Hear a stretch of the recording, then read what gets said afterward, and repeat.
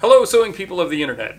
I'm the Jason of all trades. I normally do sewing of kind of complicated things, but today I'm going to bring you a really super simple project. This would be a great first sewing project, and it's also just a really practical thing that a lot of us could use, kind of justification for why I think everybody should have a sewing machine sitting around somewhere. So let's get started.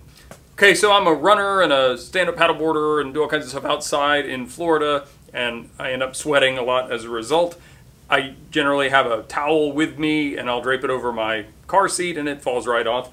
So rather than buy something made for that purpose, I just went and bought a cheap beach towel at a discount store, and I've just folded it over, and I'm going to sew on each side to make a pocket to fit over the headrest. This should work in my car and in my pickup, just any car, kind of universal thing.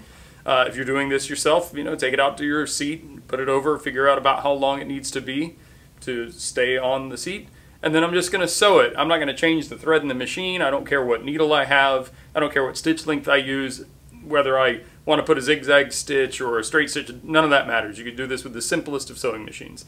Let me show you. To sew this project, I'm using my Singer 6360M heavy-duty sewing machine. I'm using it because I was already using it for something else, and I'm in the middle of a long-term evaluation of the machine.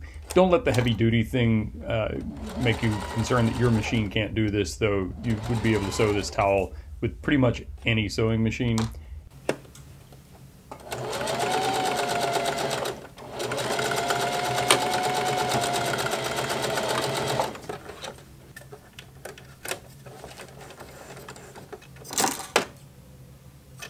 So if you are using this as a first time or one of your first sewing projects, the only really important thing to do is to do some reversing at the beginning and the end of your seam. That's a pretty typical thing to do to lock the stitches so they don't come undone. The nice thing about this is that if these stitches do come undone, then just do it again. It's not a life-saving piece of equipment or anything.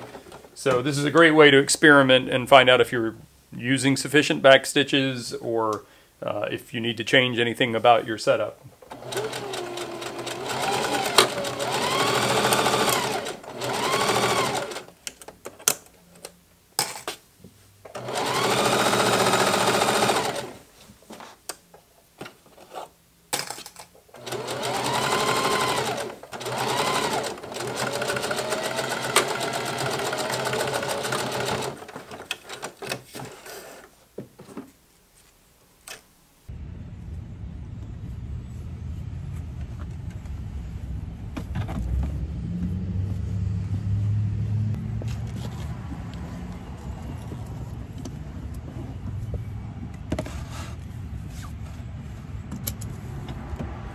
So there you have it. Really simple project. Great way to introduce yourself to sewing if you're not familiar. And if you're an experienced seamster, this is a super easy project if you need something like this. I've got lots of other projects, inspiration, and general sewing related videos on my channel. If you're new around here, make sure you click the subscribe button. If you like this video, clicking the thumbs up is always a nice thing to do.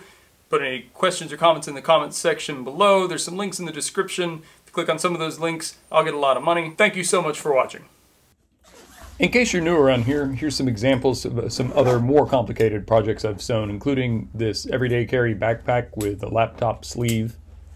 And then I also made this backpack that now I mostly use to carry my running gear in.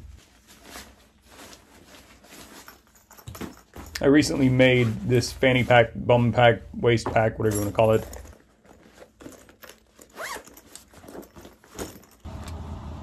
I've also made this phone carrier for running, and several of these water bottle carriers that I use when I run. If any of these projects interest you, I'll put links in the description below. Thanks for watching.